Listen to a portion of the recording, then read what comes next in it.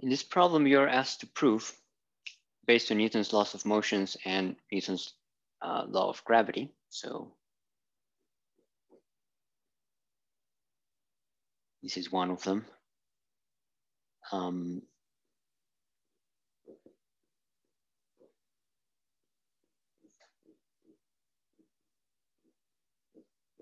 This is another one, the second law.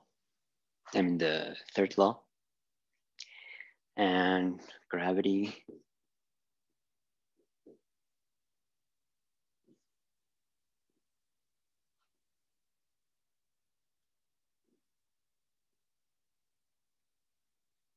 So G is the gravitational constant, the masses of the two objects, and this is the distance that separates the centers of mass of the two objects. So that's gravity.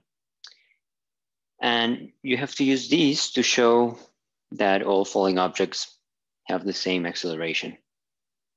If they are dropped at the same location on the Earth, and if other forces such as friction are unimportant. So actually we have done this several times during the lecture. So the force of gravity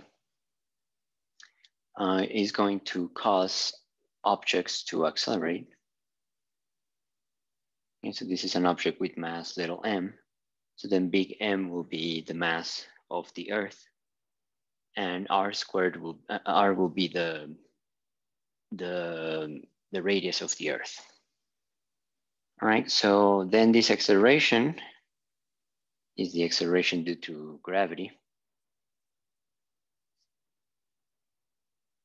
And so G, we can cancel the masses on this side and on the other side. And so we get that the acceleration due to gravity is gravitational constant, mass of the Earth, or any body really, divided by the radius of the body, or the separation between the two bodies squared. And this is independent of the mass of the object that is falling. It depends only on mass of the Earth, radius, gravitational constant. So if you drop them at the same time, the two objects with different masses, they're going to accelerate at the same rate. So easy peasy.